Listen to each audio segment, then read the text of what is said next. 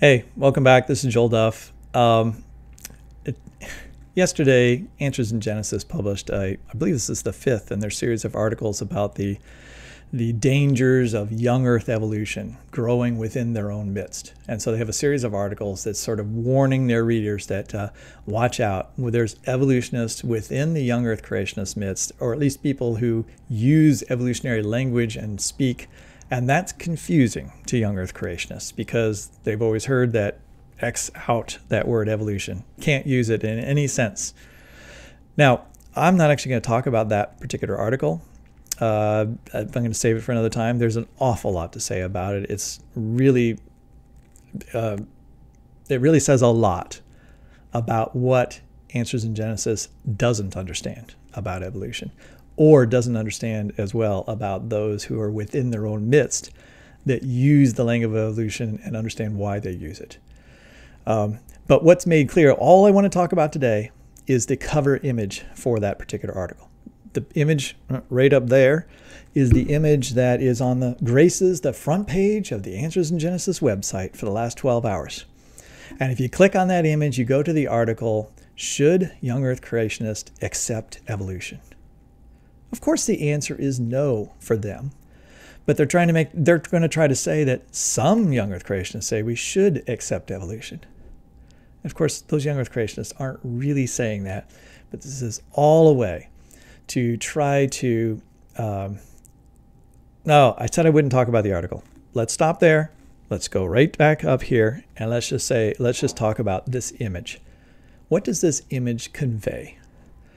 I've always found this particular image a little perplexing. This is not the first time I've seen the figures and I'm doing this image in other ways. I'm going to show you another form of it in just a moment. But what you see is little images of a wolf, a coyote, African wild dog, a collie, a bulldog, and a poodle. And what's written above it? It's all part of the dog kind. All right. So we know that young Earth creationists believe that all these different species or different varieties of species are all members of the same kind of organism. So what they mean by that is that they all share a common ancestor. Share a common ancestor in the original creation, but more importantly, they share an ark-kind ancestor, meaning they share a pair of canines that were on Noah's Ark just 4,350 years ago. And from that pair of canines came all these different things. Now, you might be excused if you think that quite possibly that's a form of evolution, because if you've learned anything about evolution, you would call that's the process. I mean, that is the result of the process of evolution, taking a couple organisms, a population of organisms, and having them become many, many different species through a variety of different processes like natural selection and genetic drift and mutations and gene flow and so forth, right? You wrap all those things up together and you say that what you're describing to me is evolution. But go read the article and you find out that's actually not evolution, and we shouldn't use that word. All right, but I'm getting close to talking about that article again. Let's go right back to the figure above. All right, so the first thing to notice is, okay, all these are the same kind, which means they have a common ancestor. But that's not the big deal here. The thing that makes me scratch my head, the thing I've always been perplexed about, and I would like a specific scientific definition for, is what do they mean by loss of information? Right? You see that? There's an arrow that goes across there. That arrow, whoops, I got to point at this. The arrow goes across there. It's as if, okay, you can start with a wolf over here, and as you go across and you go from a wolf, you lose information to get a coyote.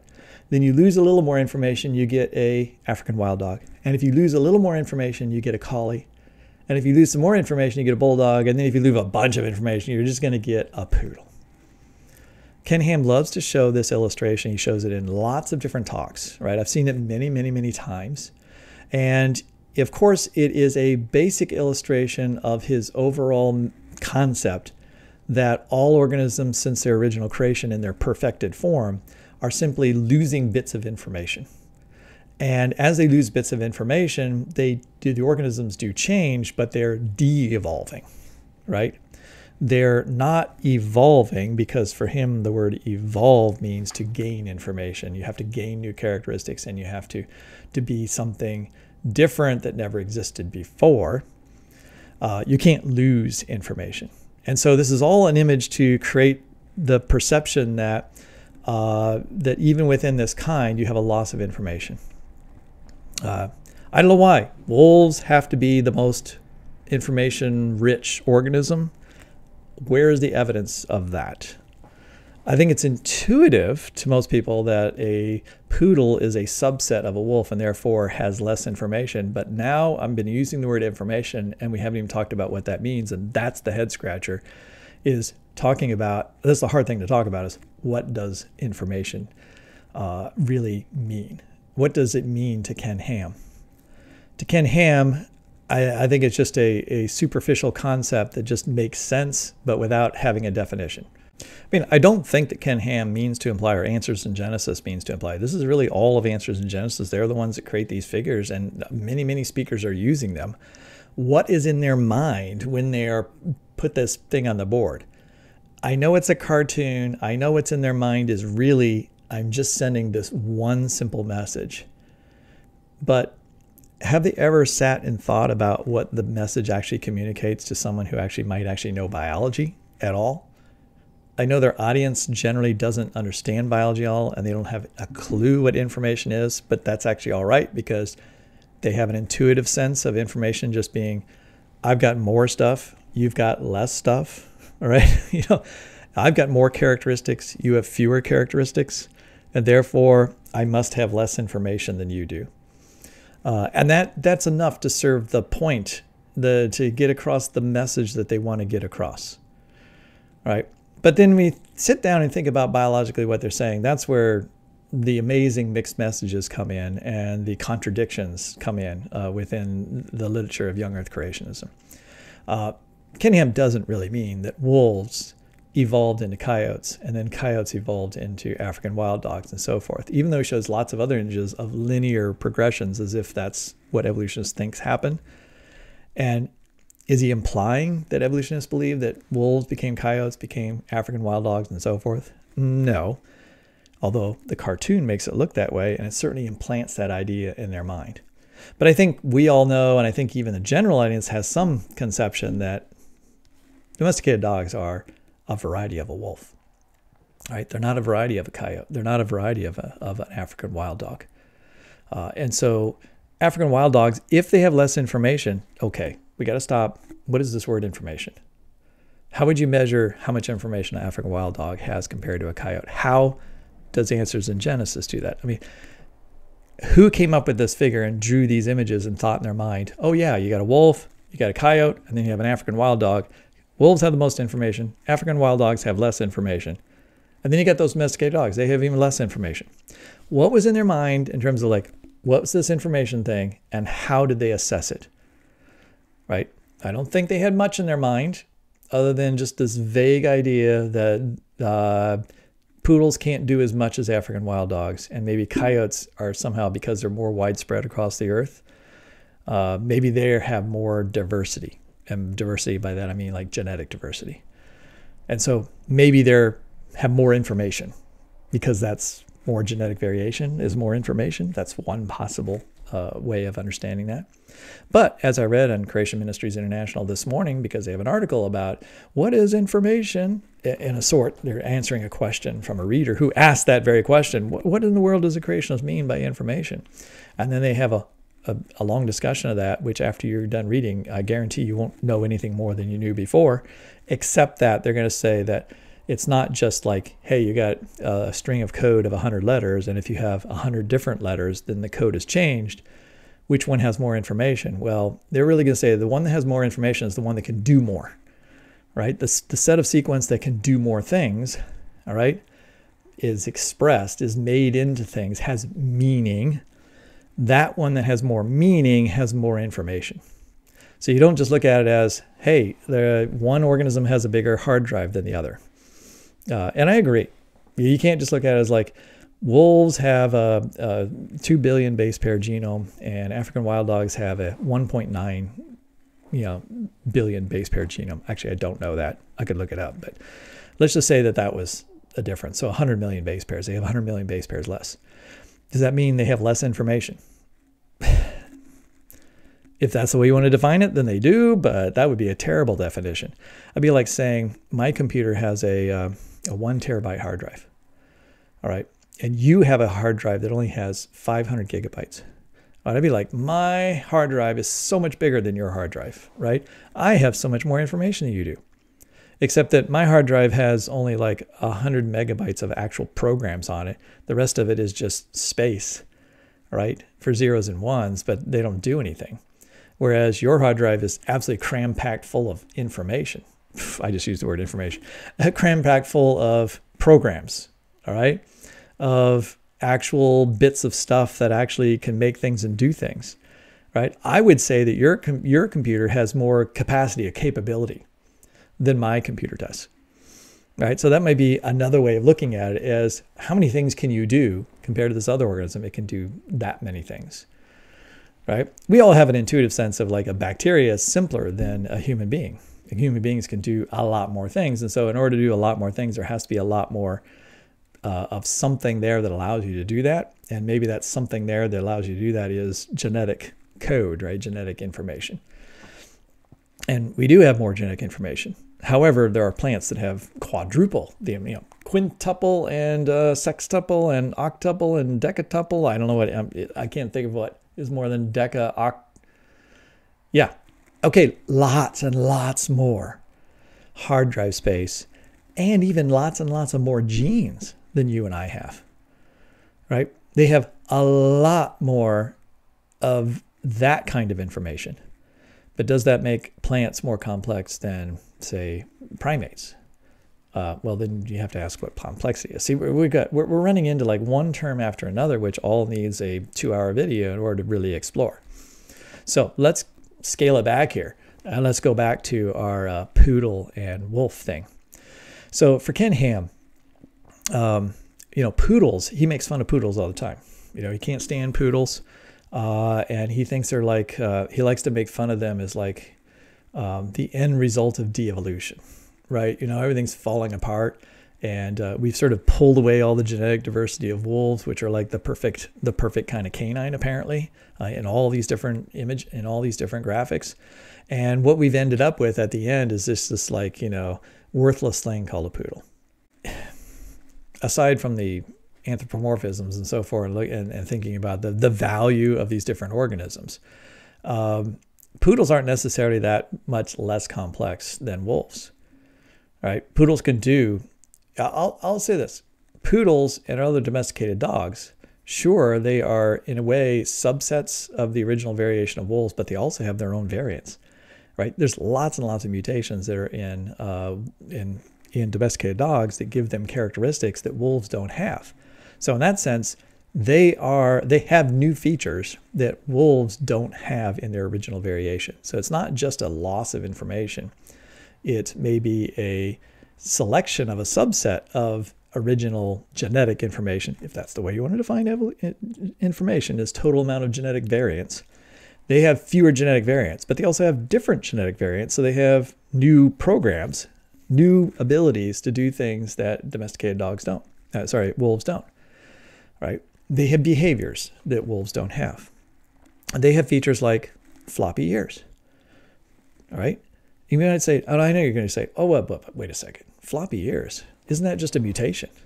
Isn't that a genetic change that lost, so that wolves lost the ability to have upright ears, and in some domesticated dogs they have floppy ears as a result. They can't lift those muscles, can't lift up their ears.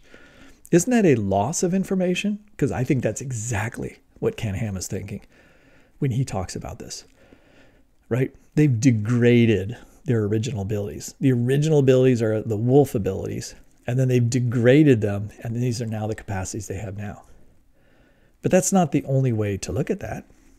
If you're thinking about the meaning of characters, because that's what I'm reading in these other articles, is it's not just about, A's and T's and C's and G's. It's about like, what do they do, and how does it make that organism survive in this environment and so forth. That's the totality, the package of information is its overall capacity. Floppy ears don't have no purpose, right? In fact, they have a very great function. We love them. If we are the selector, we're the environment. In the environment the domesticated dogs live, they live in an environment with human beings. And in that particular environment, we love floppy ears. And so from the perspective of domesticated dogs that have floppy ears, they're very successful. Because what happens? They get to reproduce, and they reproduce and pass on their floppy ears. And the floppy ears are not a selectional disadvantage, right? They have a fitness value. Now, you take a dog with those same floppy ears and you throw it out into the woods and say, like, good luck, go survive in this other environment. Sure, those floppy ears might lead to more ear infections and make it a little bit harder to hear. And right, they could have other disadvantages, right? Other organisms and ticks and so forth might be able to more easily take up a home in there. Right, so floppy ears would probably be a selectional disadvantage in other environments. So you say, oh, well, see, it's a bad characteristic. No, it's a good characteristic because the characteristic makes it successful in the particular environment that they're in. And so from the perspective of that particular piece of code, there is a piece of code, right, that contains the information for the inability to raise the ears. You're still making ears, still making that particular muscle, but you've changed something such that you can't make the muscle structure in a way that will be able to hold the ears up. Okay? And you might say, well, that's a mutation. But that's a good mutation. It's a good mutation from the perspective of those dogs, like my dog sleeping right here below me has floppy ears, right? And we like the floppy ears, and the dog is alive and healthy, and human beings are going to try to keep it that way, right? So in that environment, it's a fantastic characteristic and it has meaning. And so to say that that dog has less information than the wolf, just because it has that mutation, I don't see it. I see it as different information, right? Information that's good in that particular context. Yeah, so we could go on and on about how dogs are different variants that have different capacities in their particular environments. And they're not necessarily, defects of evolution at all. They're, you could view them as a great success story. After all, aren't there more domesticated dogs in the world than there are wolves? Right? So they are more successful than wolves. More success ought to be some measure of how much of your capacity to live in this world. And if you have a greater capacity to live in the world than another organism does overall, then you'd have to say you're pretty fit for this world. So fitness can actually be an organism that has fewer total genes, right? And so yes, if losing information means you become more fit, then that is something that can happen. And that's an evolutionary process. It's not always about gaining information in order to become more fit. All right. Now, I just used the word information again, and I used it in a particular sense that maybe not everyone agree to. So I said gain or lose information. Is that just a change in information? Is that just a re-understanding of what that information does? And I'm using the word information without even, is that genetic information or is that the things that the genes do? Yeah. Right? I have difficulty saying exactly what I would mean by that word. So it's not really surprising that creationists can't too, but they certainly throw the word around a lot like it's a really important thing without understanding certainly a lot of the nuances of it. Okay, let's go take a look at two figures that also are figures that Ken Ham and Answers in Genesis has shared to show you how this gets a little bit more confusing, but hopefully give you a sense for how Ken Ham is thinking about the direction of evolution. All right, because that in this image up here is also something that's sort of a subliminal message is here's the direction that evolution goes. And it's the opposite of what you think evolutionists think. I said two other figures. All right, these are images that have shown up in many Answers in Genesis, talks. And so I think this shows better exactly what that figure that's on the article today illustrates. So here we have our wolf-like thing, right? And it's at the top of these stairs. And then what happens is that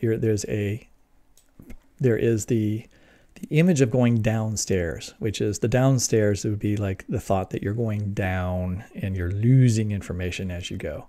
And so the wolf is turning into, I guess, something like a coyote, which is turning into something like an African wild dog, which eventually turns into like this hound dog, which is turning into another kind of dog, which eventually leads to, it's a little hard to see here, but it leads to a poodle, right? And that is the progression that's happening. And of course, I think they know that this is incorrect. Even if they believe that there's a loss of information overall that's going on in all organisms, it's not like a wolf stepped off the ark, right? And that wolf walked around and had offspring, and it gave rise to coyotes, and those coyotes had less information because it's segregated the genetic variation it had originally into smaller pools and lost some alleles, and then those coyotes were wandering around. They gave birth to African wild dogs. Right? And then those African wild dogs were wandering around. They gave birth to some kind of domesticated dog. After all, I'm pretty sure that Ken Ham and others, they totally believe that domesticated dogs are just an offshoot of wolves. So it's actually wolves directly to domesticated dogs. Not, it should be, right? It's wolves gave rise to domesticated dogs, and then there are still wolves left. And somehow the wolves have maintained their variation. In other words, they haven't lost as much information, I guess. Why haven't they lost information over 4,500 years? I'm not sure. But what I think they think is there was an original canine, and it gave rise to a variety of canines. And one of those canines gave rise to the common ancestor of wolves that then gave rise to domesticated dogs and wolves. But there also are coyotes, right, that came from a common ancestor. So they're talking about common ancestry. They just don't like to use the word common ancestry because that sounds like evolution, which it kind of is. But all this time, they're suggesting that all these branches incur losses of information. Okay, fair enough. We could talk about, like, is that really what's happening or not? But I think that's what the message is here. You've got losses of information as time proceeds. And what does evolution say? Evolution says you have to build up things. You have to go from single cells to fish to amphibians and so forth. You have to constantly be adding new features. That is the definition of evolution. And since natural selection is taking away variation, it's the opposite of evolution. Like most things, there are little bits of truth that are actually underlying some of these statements, but the overall concept here is deeply flawed. Right, now, one of my favorite images, all right, from a Ken Ham tweet from a few years ago. He's showing 4 pictures, right? So to the audience, he's showing, like, look at this. Great Dane and Yorkshire Terrier. Look how different they are. It's obvious. These things are really different. They have different information in them, right? They must be very different informationally. He doesn't use the word information here, but that's the sense here. And then he shows the wolves and the coyotes. And you can see they're pretty much the same thing, right? Ken Ham is really good at judging books by their cover. He can look at the cover of something and he can tell you right away whether that book is the same as that other book. Because if the covers are identical, they must be the same book. That is exactly what he's doing here. That's the extent of the depth of his thinking. That's the depth of his biological knowledge. If I just look at the appearance, the outside appearance of something, and it looks the same as that other thing, it must be the same organism. That's weird, because he's spent a lot of time and written a lot of books about how we shouldn't judge people by their external appearances. You know, race is only skin deep. He's made a big deal about that, about how you take the total package of a person, all of their genome and all the things that make them who they are, and we're all super similar to one another. And it's only a few obvious visual cues that make us feel like we're different from one another. He should know this. But yet he turns around and looks at 2 domesticated dogs, and because they look different to him, they're different things, right? And you have to treat them as being very different. Now, I don't think he thinks domesticated dogs are that different, but I think he's trying to make this point that if you think these domesticated dogs are different, then why do you think wolves and coyotes are different? Because we know a lot about coyotes and wolves. We know they're different from one another. All right? You're judging these books by their covers. Let's read the tweet. The wolf and the coyote are different species, and evolutionists claim this took thousands of years. Okay. He's already fudging it with his audience. Not thousands of years. Somewhere between 250,000 and 500,000 years is sort of the estimate for the time you have to go back to find the common ancestor between wolves and coyotes. Right? So you'd have to go back that far ago to find a population of organisms, of individuals that represent the ancestral population that then have gradually divided into two more diverse populations that we've become known as wolves and coyotes. Right? So that's a long time. So I'll make it even more dramatic for Ken Ham, right? He could have made it more dramatic. Yet the differences between the Great Dane and the Yorkshire Terrier are much greater. The differences between the Great Dane and the Yorkshire Terrier are much greater. He doesn't define differences, but you know what differences he's talking about. The differences from just looking at them by their covers. They have different coat color patterns. They're different sizes, right? And so therefore, they are much different. Because I look at the wolf and the coyote, and they're about the same size, similar coat patterns, similar ears. They're the same dogs, right? I mean, they're the same type of organism. They're less different. But we call them different species. Evolutionists call them different species. Look how crazy this is. Evolution is bankrupt, right? That's the conclusion. How could evolutionists look at this and conclude that Great Danes and Yorkshire Terriers are more similar to one another than wolves and coyotes? Maybe because they look more than skin deep at things. And they actually try to understand the totality of the organism and the history of its genome. Great Danes and Yorkshire Terriers are 99.99% similar to one another in their genome. And all the numbers of genes they have all the same genes, right? The genes are doing essentially the same thing. And what they have is a couple variant differences where this gene has two different variants for things like developmental characteristics and coat colors, right? Genetically, when we talk about information, they have the same set of genes. They have the same genome. It has all the same genes, and there are a few different variants, but those variants make very important differences in the overall appearance of the organism. But to all intents and purposes, they are almost clones of one another. Compared to a wolf and a coyote, which have a different size genome, so talking about the hard drive size thing, they have different numbers of genes. Coyotes have genes that wolves don't have. Wolves have genes that coyotes don't have. Not just variants, but actual genes, actual programs. They have program differences. Domesticated dogs have all the same programs. They just use them slightly differently. That's very different than having completely different programs. Wolves and coyotes have different programs. They share a large amount of their programming, but they have differences in their programs. And in terms of their genetic similarity, there's millions of differences at the actual A, T, C, and G level. And so many of their proteins are different. If you've ever seen a wolf and a coyote, behaviorally, they're very different from one another. They don't associate with each other. They hunt differently. They have very different behaviors.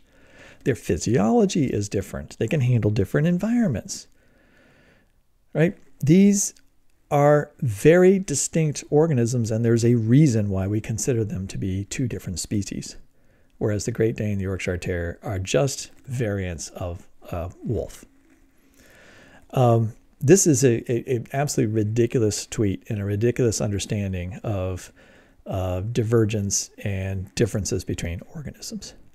And to think that you're using this logic to try to understand information and information loss and trying to define information, good luck if you think that you can define information if you can't even understand what differences are between different organisms. Okay, we're back to this image above me. But I want to know, what did the original author, the original person who sat down and said, I'm going to make this slide for Ken Ham's presentation, what were they thinking? when they wrote out wolf, coyote, African wild dog, do you notice that the wolf is the largest? And this doesn't portray it as much as some of the other versions of this, but the wolf is much larger. Then you got coyotes, then you have African wild dogs, and then you got collies, and then you have bulldogs, which are smaller. And then you got the end result is what do you got? You got a poodle, right? And they usually portray a toy poodle. In fact, Ken Ham usually shows a little tiny, tiny poodle like next to even these other domesticated dogs. And it's like, this is like the final product, right, of de-evolution. And I'm going to start talking in circles here, because I'm just going to keep talking about how crazy this particular image is.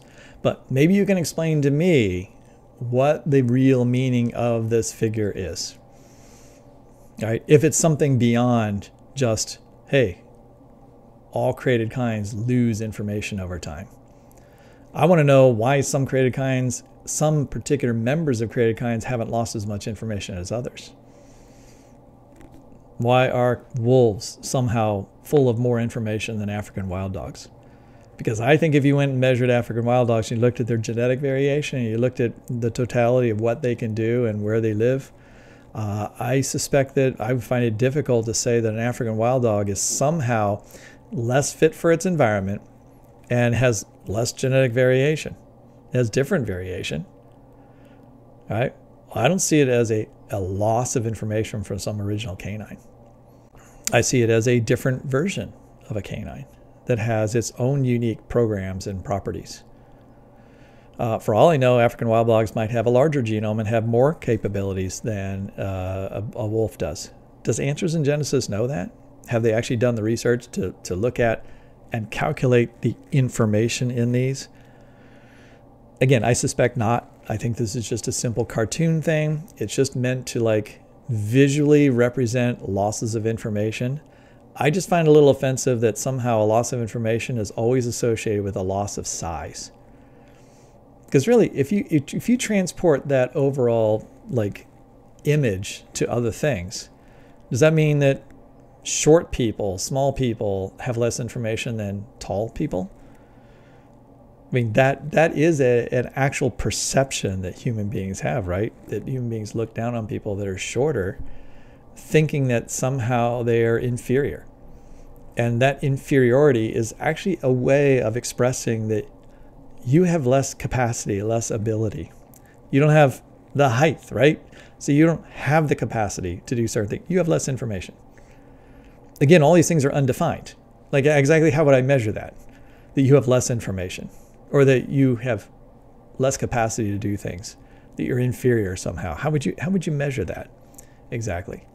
But we know that there's this overall perception in people, and there's a bias, right, toward those who are smaller versus ones that are taller.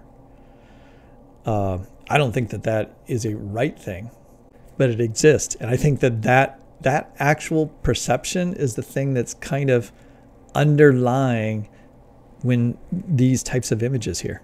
This is a hidden bias that's just coming out without them even realizing it. Oh, larger becomes smaller, therefore smaller has less information. It is implied that the poodle is inferior to a wolf. Didn't expect to go that direction when I began to talk, so I'm going to get myself in trouble saying things that will be offensive, and I don't really like to be offensive. So maybe I better just stop myself right now. All right, I'll be back at some point, and we will actually talk through, I think we'll actually walk through this particular paper, and we'll just talk about how ridiculous this article is. The misconceptions abound. It's just, it may be I said the last article was one of the worst I'd ever read at Answers in Genesis, and all they did was said, like, all right, challenge accepted, we're going to make an even worse one. Here you go.